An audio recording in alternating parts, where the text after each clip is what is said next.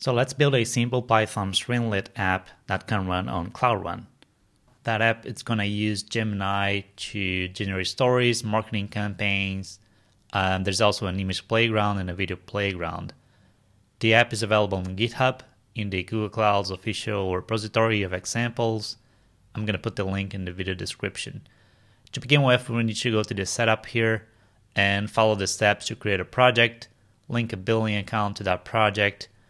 I have that already done. I'm just going to go here to the final setup step, which is to enable the APIs on a project that I have just created. So I'm going to activate Cloud Shell. Again, this is a brand new project. I already have billing enabled on this project, but if you don't, you need to set that up as well. So I'm going to paste that in to enable the APIs that I need for this app.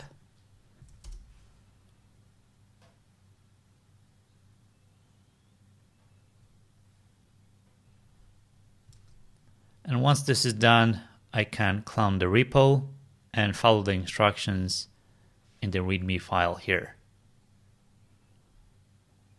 Let's go back to Cloud Shell. I'm going to clone that repo. Let me make this text a little bit bigger.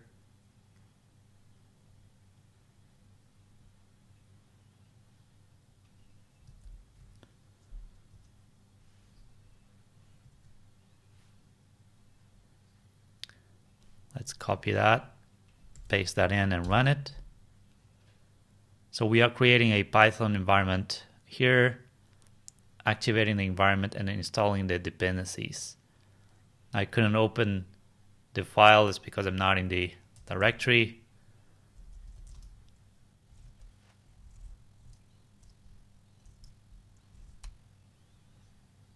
Let's try that again.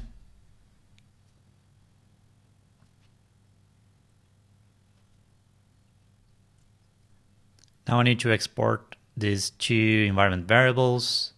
The first one will be my project ID.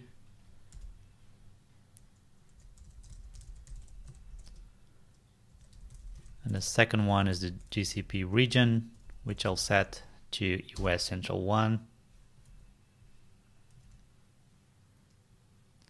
Now we can run the app locally to test it. Locally in this case will be the Cloud Shell instance here.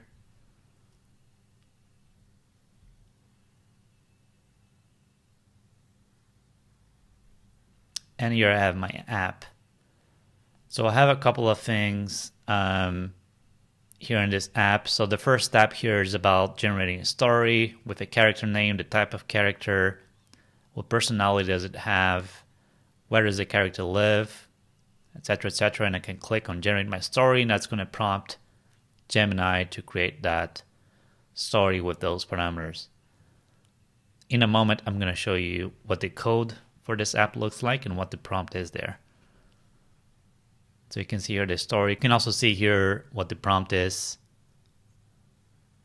And these are all the inputs from the app.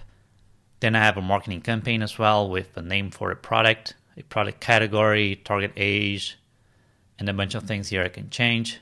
And I can generate a campaign. Again, this is using Gemini.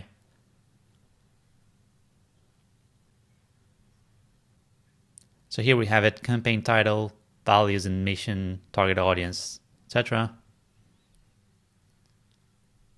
And a bunch of things here that are useful for a marketing campaign. You can see the prompt that it includes the instructions to generate all these things, including a budget for the campaign as well, and a lot of detail. Obviously, you can customize this in the code, which I'll show you in a moment.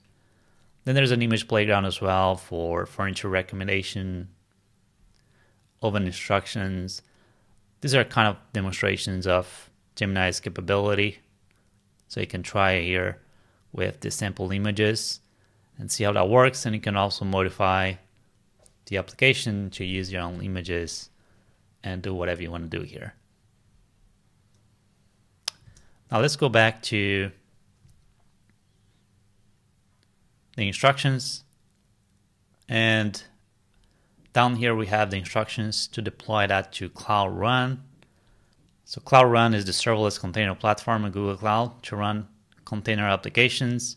So the steps here involve basically containerizing the application, publishing a container on Artifact Registry. That's a container repository service on Google Cloud, and then building that and finally deploying it to Cloud Run. I'm not going to go through this, but if you want to, you can follow the instructions there. Let's take a look at the application's code. So it's a very simple Python app that uses the Streamlit library. And here you can see some of the settings. The utility functions are used. So here we have the tabs in that application. So the first one was the story generation. And here we have the inputs. And you can modify this if you wish to do something else. Then we have the second tab with the marketing campaign, the prompt for the marketing campaign. So if you want, you can go ahead and modify that as well. And then the image, these are all hard-coded images. You could try and put your own images here, or you can even modify this to have an image upload utility so that you can choose an image on the fly. So it's a very simple app to demonstrate Gemini's capability. It's something you can build on to build your own custom app. So I hope that was useful, and thank you for watching.